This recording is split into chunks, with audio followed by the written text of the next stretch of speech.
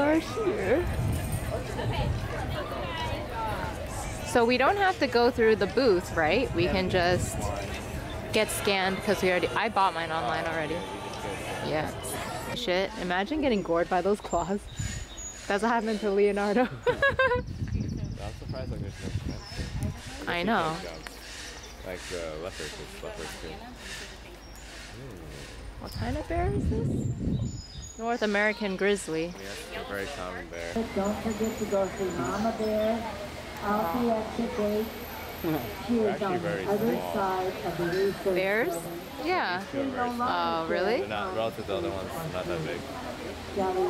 Do they ever have different markings? Like their eyes will always be black? Yeah. So Oh, look at his ears, the little puffballs. I know. So cool. Honestly, I love the way they look. Look at that. Look at that. Sitting here in front of Africa Rocks. There's an Animal Encounters event that is starting soon. So we'll see if they bring out any really cool ambassador animals. And then still a lot to see. So the day started off really gloomy, but the sun is starting to come out, which makes me so happy. I'm actually warm, so I have been okay, and I've been having a good time. We saw pandas up close. Snow leopard was really pretty, and we're gonna go see more of the African animals. I really want to see tigers later, for sure. I love tigers. And then polar bears, giraffes, elephants, kangaroos, maybe. But I think the show is going to start soon. What animal this is? A serval, very good, yes. The more common guess we get for this kind of animal is actually a juvenile cheetah, which is very understandable. They have a lot of the same characteristics as cheetahs, but the truth is, as a species, servals are actually older than cheetahs are. You don't need a cheetah right here. Their noses are huge. What? Their noses are huge. That's all. It must be like chef or something. Yeah, but why are they doing this?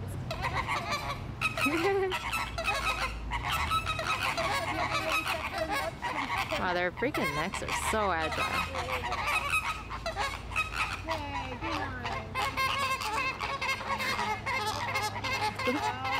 What the fuck is going on? Are they dueling?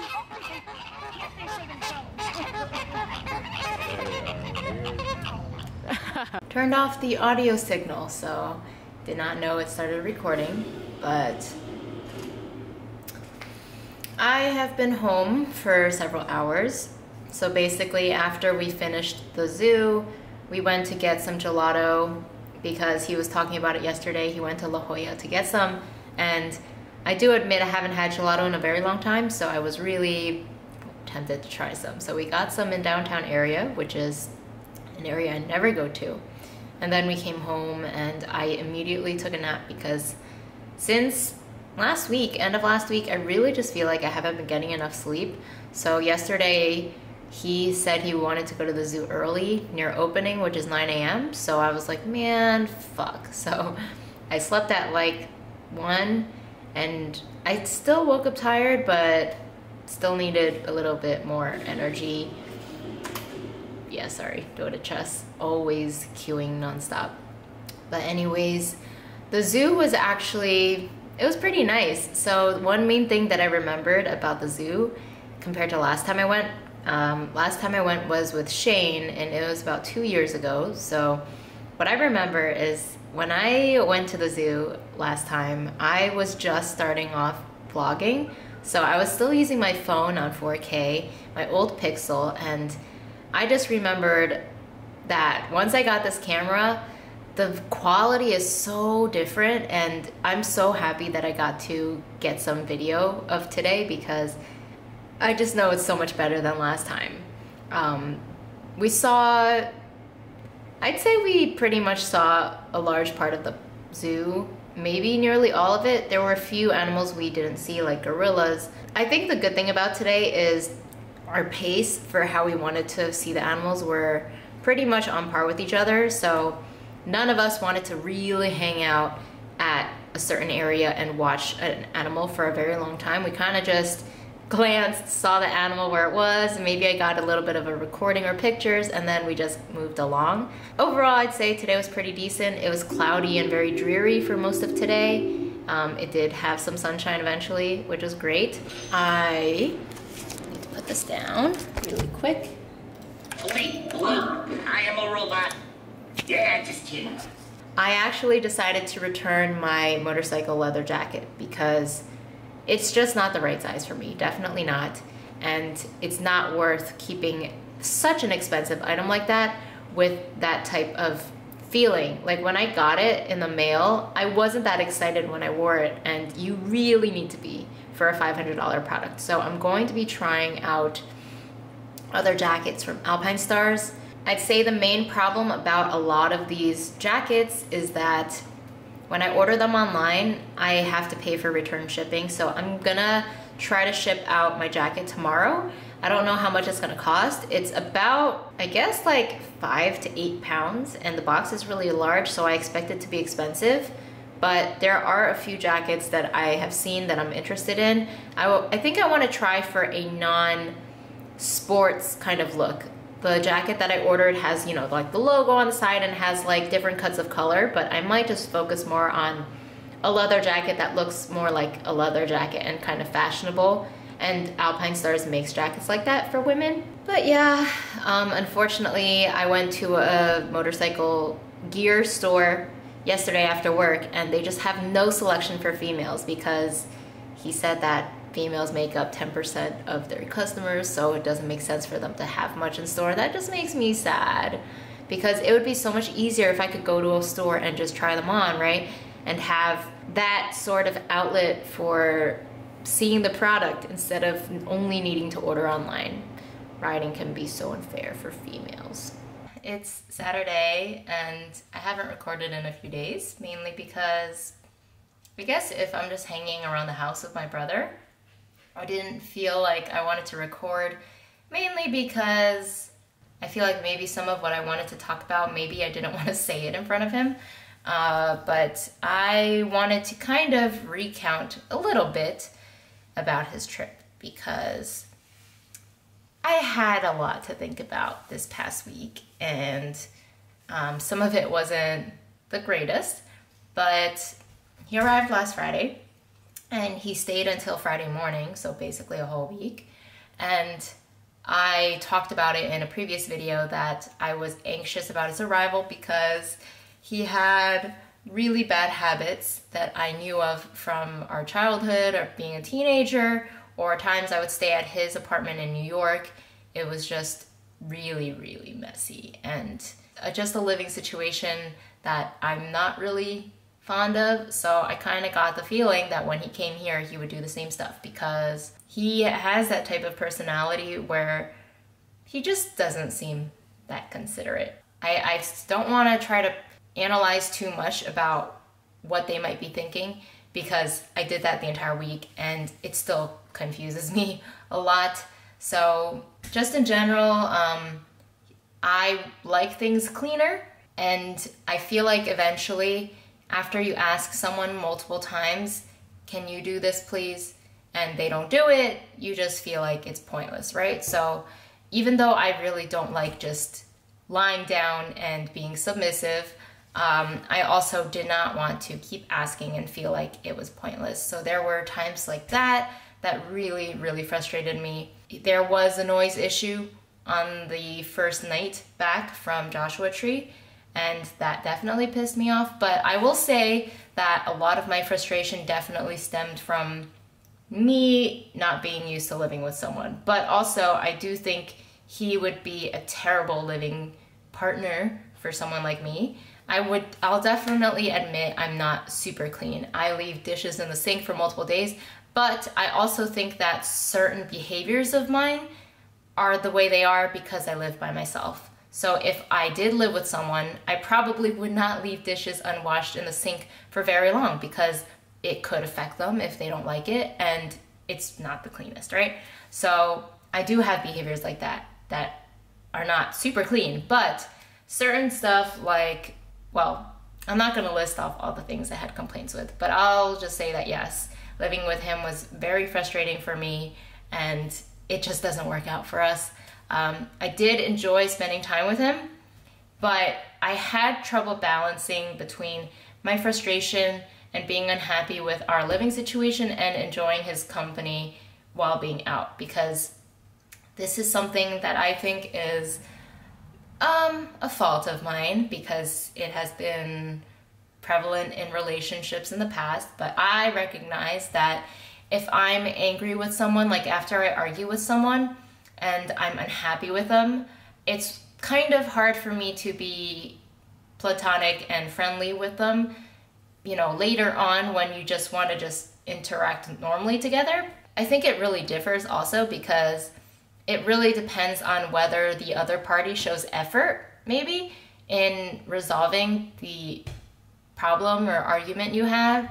And I also think I have a bad track record of coming across people who don't put in that effort, or people who aren't mature, or people who don't really try to resolve it and they just care more about being right. These are kind of things that I think about from time to time, because I do feel like I have grown a lot since my last relationship. So it makes me wonder what a relationship would be like if I found someone who was really, really considerate, someone who puts themselves in your shoes. Because I know I hear that phrase all the time, but as I encounter more people, or even my family, I realize that they never think about the other person's perspective. And that really disappoints me at times, because sometimes I just feel like my requests aren't that hard to fulfill.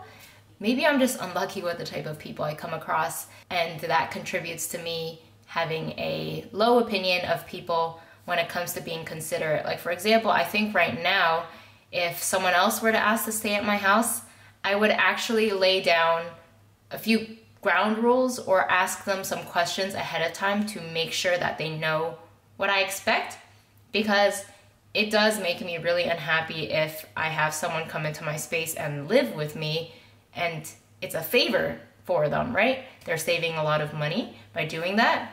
But if they affect my life negatively, then I would not want to help them in that way, because that's just not who I am. I'm sorry, I cannot put someone else's happiness or do me a favor for them at the expense of my happiness.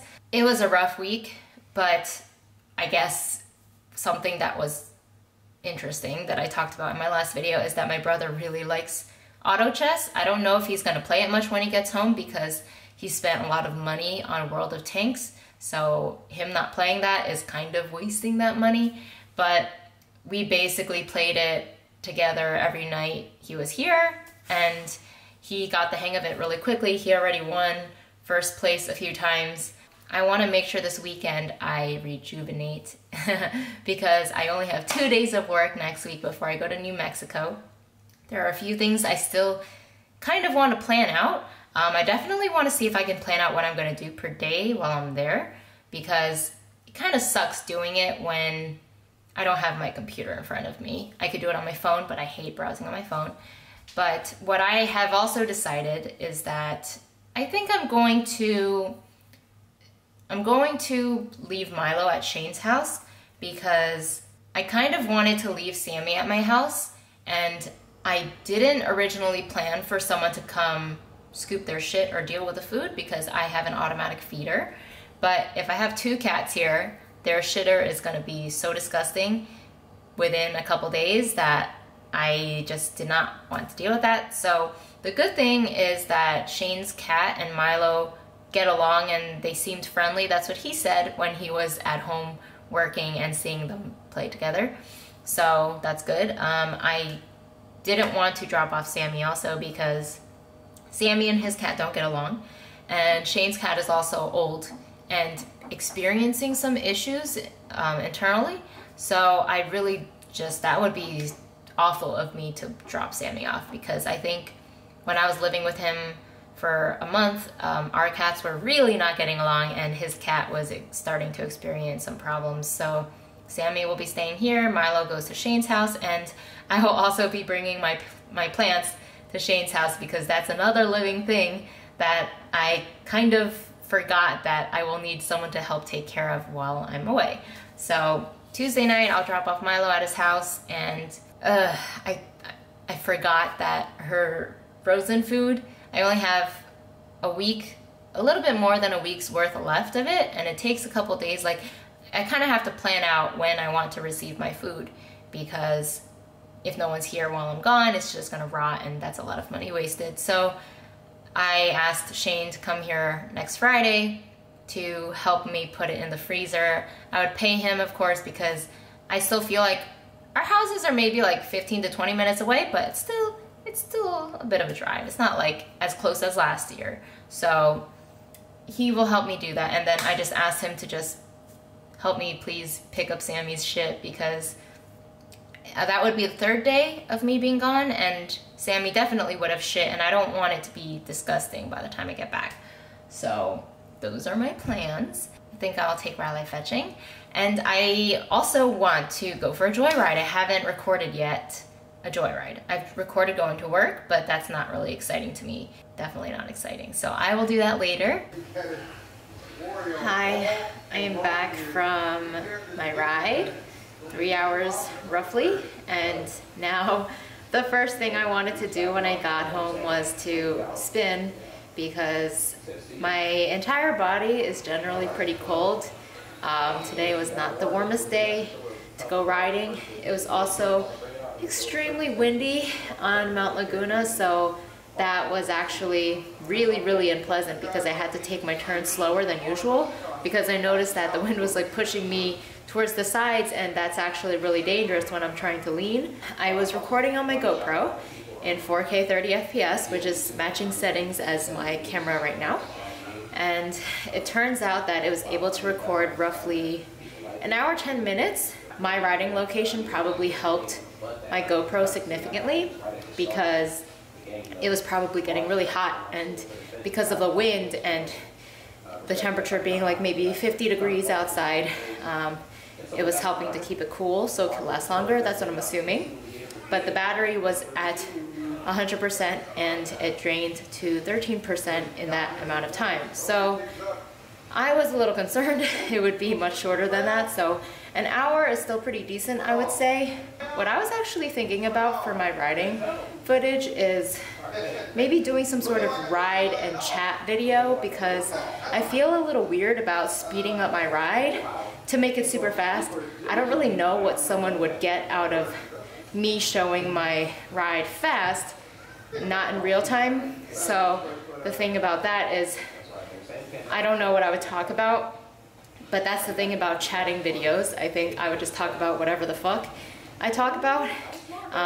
Maybe deeper stuff than what I'm doing with my life, because I think about that stuff all the time, and I think it would probably be appropriate for a ride and chat video where people can enjoy seeing the views that I had, and then can listen to whatever thoughts I have. So I don't know if that's a good idea, but I'll try to think of some topics that I have been thinking about lately, and stuff that people might find interesting. So I am going to probably end this here, because I want to focus on my spinning. This might be the only exercise that I do for today. It really depends if I feel like it later, but as long as I get this in, I'll be pretty happy. And there's some Smash on that I'm watching, so I will get back to it. I hope everyone is having a delightful Saturday.